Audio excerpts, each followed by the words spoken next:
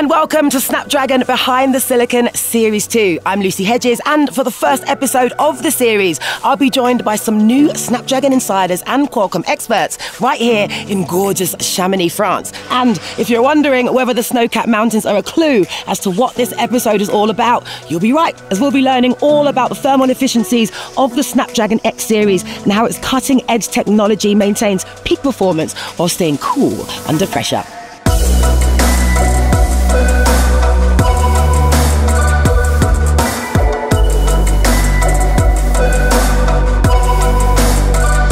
With us today are Kevin, a tech enthusiast and content creator from Munich, Germany, and Julian, a content creator and keen smartphone photographer from right here in France. Hey guys, how's it going? Fine. I mean, there are worse places to be for work, right? Yeah. I've got one question for you. Are you ready for this super exciting journey that we're about to go on to uncover the secrets behind Snapdragon's thermal leadership? Yes, definitely excited. And I really want to know how Snapdragon puts all this power into their chips and keep them cool at the same time. Yeah. For sure, I'm really excited for this journey. I really want to see the science behind the thermal computer and how make more efficient. All right, let's go and chat to some experts down in the valley. Yeah. All right, let's go.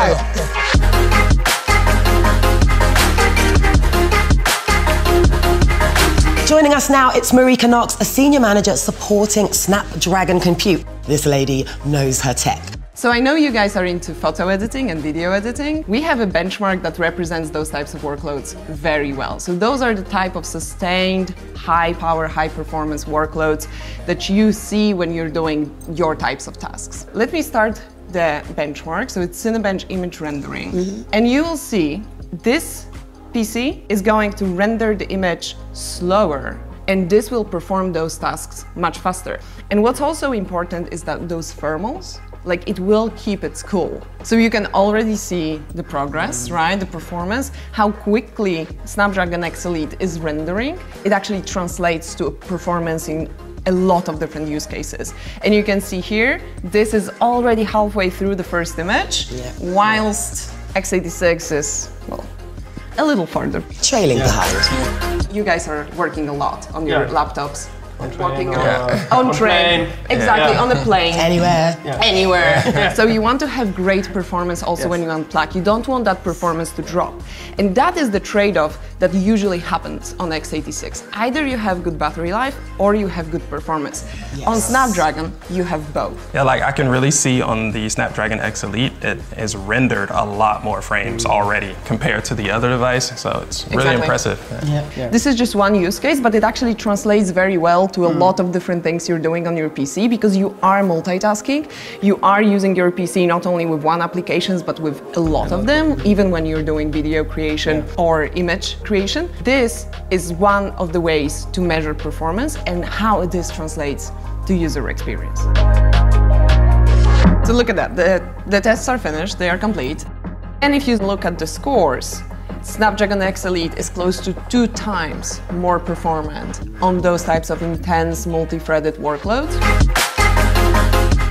What happens when a computer is undertaking, a really intensive task or something time-consuming and lengthy, and why might it get warmer? So when you're using your computer to do a lot of heavy tasks, what happens is, as if you were going on a run, having your heart rate elevated for a long time, your body warms up. You're running, your heart rate is super elevated. You need to slow down or else you will get a heart attack, right? So that is like a defense mechanism.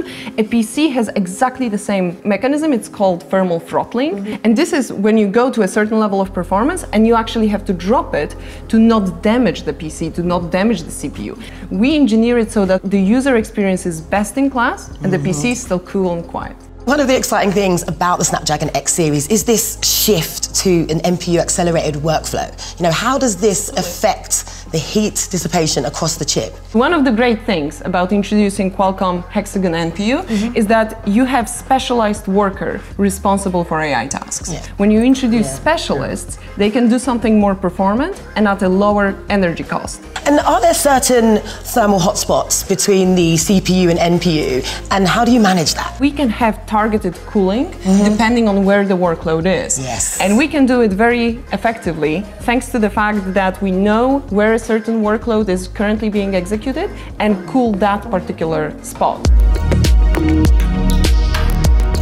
So we're going to have a bit of fun now by running an unofficial thermals test. Now, obviously, we are not in a scientifically controlled lab, but that doesn't matter because the one thing Chamonix does give us is plenty of the white stuff, plenty of snow. We've got 2 piles of it right here, which you probably wouldn't find in many labs, right? What we've got is an x86 architecture-based laptop and a Snapdragon X Elite laptop, both of which are of similar size, weight, and they're recently launched as well. So what we're going to do is put them to task running Procyon AI and find out which pile of snow melts under the heat and which laptop keeps its cool. Start the test? Yeah. All right. Hit run, there we go. And we're up and running.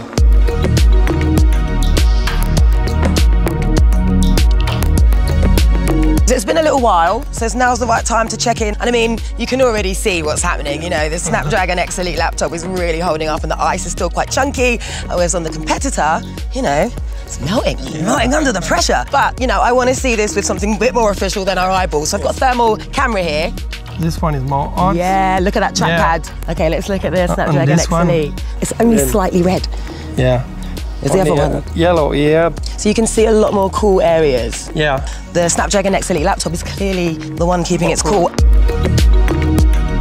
So we placed 2 laptops on blocks of snow to see which device would melt the snow faster, and the Snapdragon device stayed a lot cooler, so the ice didn't melt as fast as the competing device. It's really interesting to see with the thermal camera because we see a difference on the Snapdragon X Elite. On the trackpad is more cooler than the competitor.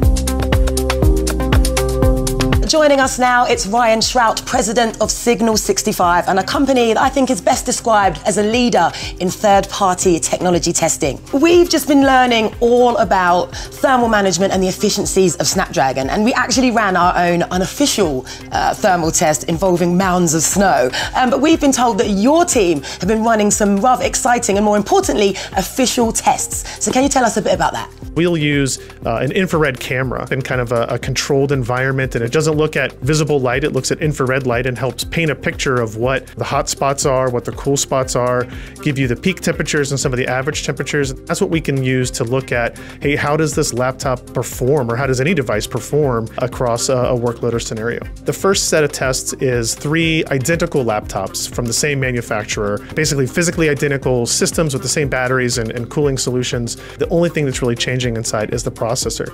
The X Elite versus one of the competitors shows a 10% performance advantage in a heavy multi-threaded workload like a Blender rendering application, but it's also 9 degrees Celsius cooler on the bottom of the laptop. That's a significant difference.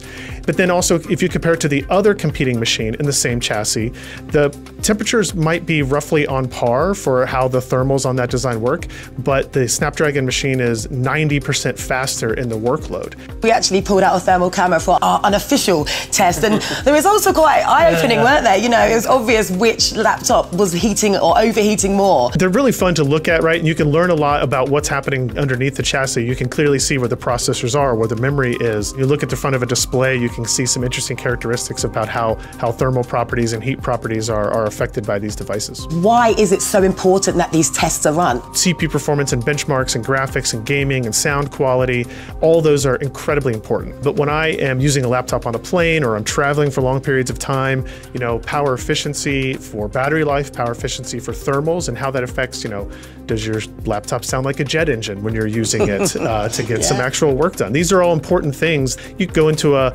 local retailer or an online store and kind of look at specs and speeds and feeds that aren't immediately apparent, and that's one of the things that we focus on at Signal 65 to make sure that everybody has as much information as possible. Yeah, what I saw is definitely that the Snapdragon device was cooler, especially around the trackpad area compared to the competing device. And Ryan, is this similar to some of the results that your tests have picked up on? One of the areas we look at is definitely the thermals and temperatures on the keyboard and trackpad area, because it's where you set your wrists. That's where you're engaged and kind of physically interacting with the device. Generally speaking, the heat and the thermals and the air and the vents are all in the bottom. So that's where we see the biggest differences. We love doing it. We haven't implemented any snow melting tests into our methodology yet. It seems a little messy for us, but it seems like it was a lot of fun. Thank you so much for sharing those results with us and just what you guys do. It's super impressive, and keep up the good work. So I've always been a fan of Snapdragon products, but this experience has really helped me appreciate all the work and engineering that goes into the products to help me have a great user experience. When Marika made the test, we saw how fast is the Snapdragon analytics, and for the render of the picture, say it's more battery for this or more time for working, because it's 2 times faster than the competitor. The improved thermal performance in the Snapdragon Elite processors can definitely help me in my workflow with video editing and photo editing. It's just a lot more fun if I can get my work done without having to wait for my device to keep up with me. I think this is going to help me a lot in my daily job.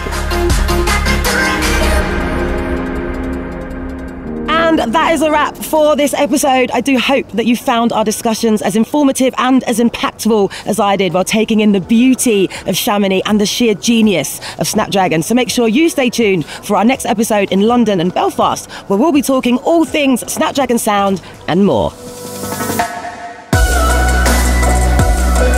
The Behind the Silicon series has been shot on Snapdragon. Make sure you subscribe and hit that bell for notifications.